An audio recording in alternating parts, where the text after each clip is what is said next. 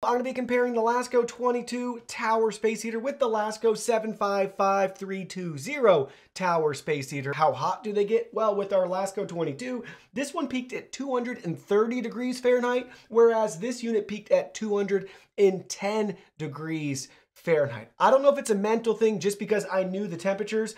I did feel like this heat was maybe a little bit hotter than this unit. Obviously it measured that way, but I just swear, like putting my hand nearby, and even right now the units have been off for a couple minutes, this one is still really warm on the grill where this one is not as warm.